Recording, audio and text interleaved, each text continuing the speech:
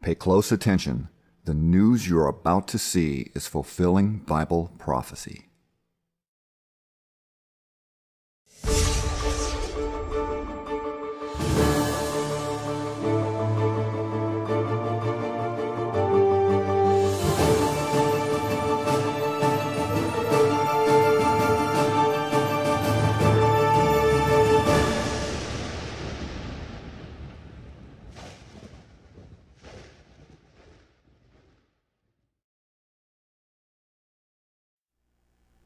Welcome to another edition of YPN News, bringing you the news that relates to Bible prophecy and foretold by Yeshua Hawkins. Well, COVID-19 pretty much dominating our news here today. More and more things keep coming out about this deadly virus. Minorities now seem to be being hit especially hard. Right. We'll have those details, as well as the meat market in Wuhan, China, where scientists now believe the virus did originate, coming from the details of those that came there, and so many of them were sick as they came out of that market. Also, one country, Ecuador, and their rough situation there with not knowing where to put the bodies, actually bringing in refrigerator trucks to store them until they could get them buried. And that's just some of the news stories here this evening. But first, we're going to look at a perspective of a doctor working inside a New York hospital who gives us a glimpse of the turmoil these medical personnel are facing on a daily basis. Dr. Evelina Graver works at North Shore University Hospital at Manhasset, New York, and documented parts of her day on a video and shared with CBS Local News. Now, she's treating some of the most serious COVID-19 patients at North Shore and described the last 10 days as some of the saddest and most harrowing in all of her 15 years practicing medicine. Now, Dr. Graver describes the last 10 days as heart-wrenching. She spends 12 to 16 hours inside a COVID-19 unit with patients who are all on ventilators, seriously ill. She said, "You walk in, and it's hard for me to say, but you can actually smell fear. You smell death.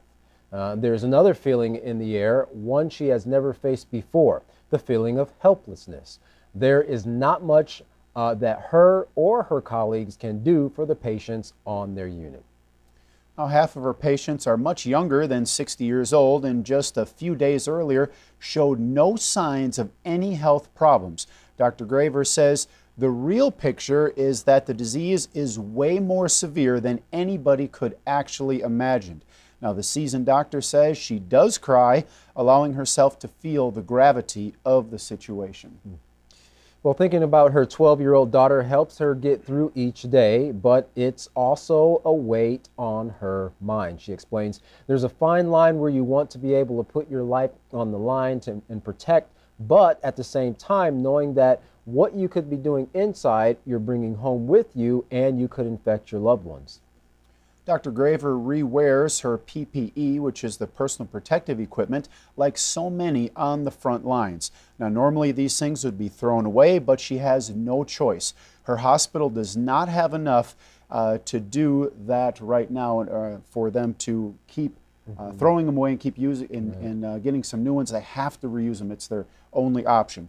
Now, she takes all the precautions she can to stay safe while caring for people who have been struck by this deadly disease, but the emotional toll is apparent. Well, we're going to take a look at the toll that this COVID-19 is also taking on the country of Ecuador, and them not able to take care of the dead, that is, bury them in a proper way. And in fact, it's so bad there right now that the dead are piling up. Let's take a look at this next video.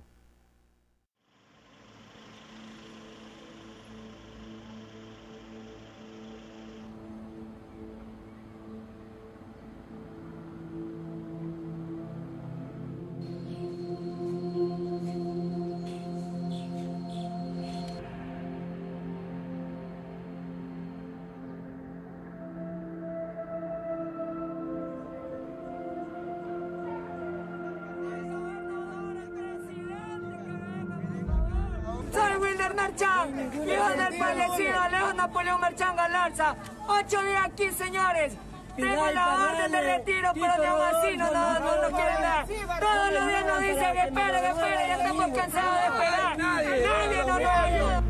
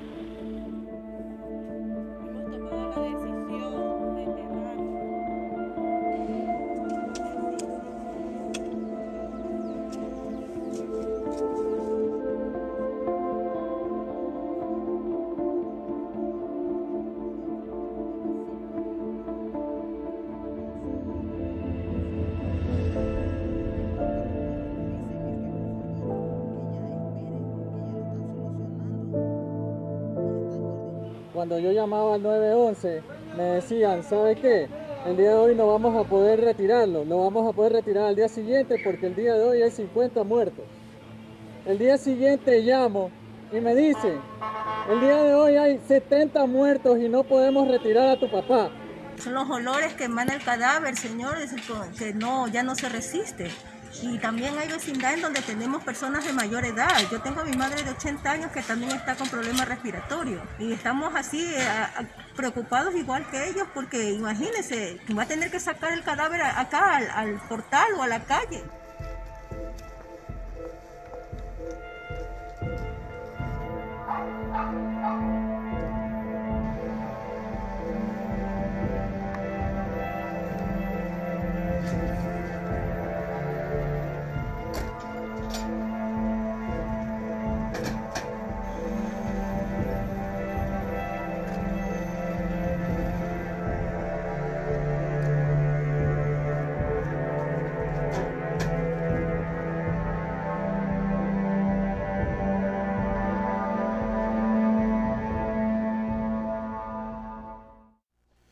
Tough situation there. It reminds me of some of the videos we saw in Syria where they had the same thing taking place where they couldn't escape the smell of the dead bodies permeating the air. Sad. Well, it's not just hospitals that are feeling the strain across the country, but nursing homes are seeing an alarming rise in coronavirus cases as well. Over half in New Jersey have at least one case. Now in Missouri, nursing homes there have 3 patients that have died, and in Richmond, Virginia, 33 have died so far. Now in Southern California, there is one emergency evacuation of a nursing home taking place. A Riverside, California facility is evacuating over 80 patients. This is the system at its breaking point. After 39 cases of coronavirus at a home, nurses refused to show up for work, presumably fearing for their own safety. Jose Arballo Jr., a Riverside County public health official, commented to the local news media saying, "I think their fear might have led them to make a decision that might not have been the right decision for their patients." But this is an all too familiar scene that we are seeing spread both on the West and East Coast. Now, Pat McGinnis of California Advocates for Nursing Home Reform says people are terrified. People just don't know what to do. It's very distressing to family members. Now, LA County is encouraging families to consider moving their loved ones somewhere else. However, that poses a different challenge as many people are not equipped to take care of their elderly at home. And to make matters worse, it's becoming increasingly difficult to find those willing to work at nursing homes and assisted living centers. Well, this is a tragedy all around. Patients can't see their families. Staff say that without the protective gear, they're getting sick, and now homes are being evacuated. For this nursing home, the process of taking one patient out at a time could take all night to finish. Well, our field correspondent, Larry McGee, has the latest report on Europe, where the death toll has reached above 50,000. Larry, what do you have for the latest update on that? Though the plague of the moment and its emotional intensity has yet to subside, there are already reports of worse pestilences looming on the near horizon, and that is a hard thing for many to imagine, considering the carnage of thousands already heaped up on either side by the coronavirus. That number is 50,000 in Europe, to be exact, with the lion's share of those casualties coming from the home of Rome. At a recent press conference of European leaders held behind protective glass, Austria's Chancellor Sebastian Kurz spoke with reporters about the role the progress of the virus would play in determining whether or not the Christian nation could hold its usual festivities to Ishtar, which are also known as Easter. Spain, who reports being hit with the plague in the last part of the first Roman month, is said to be hopeful now as the fifth Roman month approaches, and its numbers of daily dead and those newly infected is reported to be dropping. Numbers in the U.S., however, are still climbing, with New York State topping the list at a record-breaking 779 deaths in just one day. Confirmed infections in the U.S. are now sprinting towards 500,000, with over 14,000 having collapsed into the cold embrace of death so far. While experts are beginning to suspect that the starter calamity will peak sooner than expected, the mayor of New York is cautioning against letting one's guard down too soon. Hospitals in Michigan are reported to be mere days away from running out of the critical equipment used to guard healthcare personnel from infection. The state's mayor says that their resources are already taxed and they have yet to even hit their expected apex. For YPN News, I'm Larry McGee. Katan Jeff, back to you. Katana, looks like the Michigan governor is running into the same problem the other states are having, not finding enough of the personal protective equipment for their staff to treat effectively the patients coming in. Well, the coronavirus is putting a strain on all the nation's resources. The unemployment rate is hitting everyone hard, but minorities are being hit especially hard, at more than 10 million Americans now out of work. Well, people are lining up for miles, disregarding social distancing guidelines, for an opportunity to put some food on the table, and local food banks, they work tirelessly to actually try to hand out food to those in need.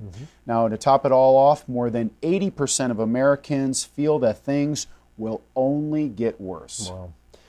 Well, at a food pantry in Fort Lauderdale and also one in Pittsburgh, there were extremely long lines stretching for miles. Authorities are reporting that black and brown people are being hit especially hard from not only the virus but also unemployment. Dr. Fauci said in a press briefing, he said, we've known for years diseases like diabetes, hypertension, obesity, and asthma are disproportionately affecting the minority population, particularly the African Americans. Well, food pantries across the country are filling those lines of people with both hope and thanks.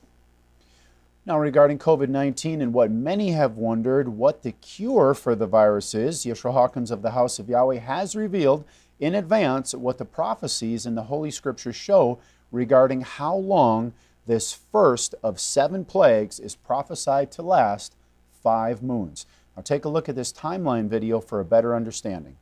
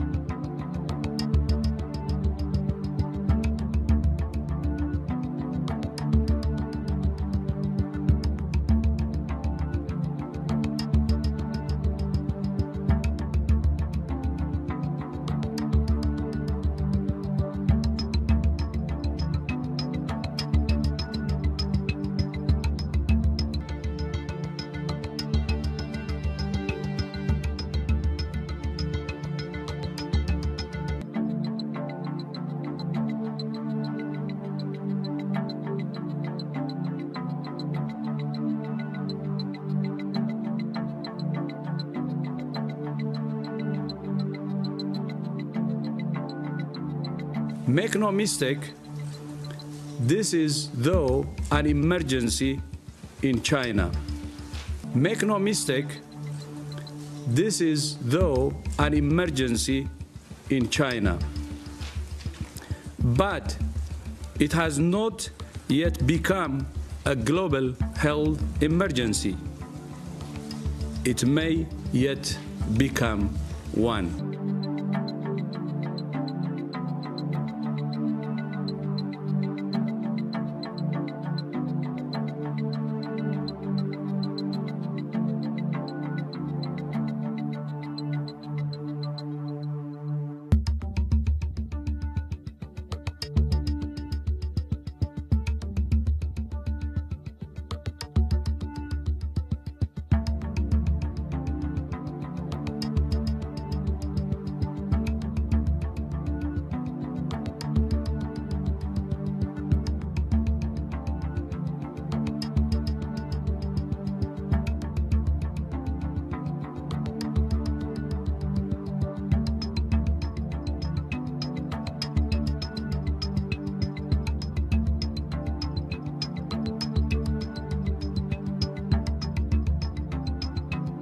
Their lives. We have therefore made the assessment that COVID-19 can be characterized as a pandemic. Tens of thousands of people left Wuhan, China this morning for the first time in 2.5 months. China's government just lifted travel restrictions on the city where the worldwide coronavirus outbreak began. Ramy Inocencio shows us a region possibly on the rebound. At the stroke of midnight, Wuhan celebrated liberation from its 76-day lockdown, honoring its frontline workers in a light show. Drivers sped off as highways reopened and high-speed trains departed just after dawn. Along city streets, cherry trees are now blossoming as shoppers return to reopen stores, a stark contrast to a city that just days ago was under one of the largest lockdowns in history. CBS News was the first U.S. news network to report from Wuhan in January. Our team evacuated just before the city went into confinement, a measure that grew to more than 60 million people across China. Emergency hospitals sprung up almost overnight, and empty streets were the new normal. Those who disobeyed containment were beaten, hauled away, or sealed in their homes by authorities. 21-year-old Megan Monroe has been in Wuhan since the lockdown began. Everyone's like out and about, and everyone was just so happy. I felt joy in the air. But epidemiologists like Ben Cowling warned that widespread travel out of Wuhan could mark the start of China's second wave. Could mark the start of China's second wave. Could mark the start of China's second wave. One of my concerns is that we're going to get into a nasty cycle of having to have repeated lockdowns, maybe every 2 or 3 months, because there'll be a resurgence in infections. Well, it's interesting how that's apparently detailed in the Holy Scripture, showing that 5 moons is the amount of time that this plague will last. And of course, China is starting to see somewhat of a light at the end of the tunnel. Right, actually celebrating their victory, as they're saying, or claiming over the virus. And then you see that other countries, namely the United States, have followed. They were a month and a half or 2 months behind roughly, so they're actually still in that 5-month time frame. So interesting to see how that will go for them as well. Yeah, and you're seeing a lot of the countries now that are starting to see the death rates actually plateauing and starting to decrease. Even though there are still a lot of people infected and sick, the numbers are starting to decrease. So falls right in line. Well, China was the first to report the virus, and they, unsurprisingly, are starting to, like we said, see the light at the end of the tunnel as it starts to become business as usual once again for the time being. Authorities believe that the coronavirus might have originated from a market in Wuhan, China, where wild game meats were sold for human consumption. Now, a writer for the New York Times, Stanley Myers, spoke to CBS News regarding the virus's origination and subsequent spread. Now, he said in December, people were showing up to hospitals with pneumonia-like illness but wouldn't respond to treatment. And what they found was that a lot of those people were from that particular market in Wuhan, where there were these live animals that were being sold.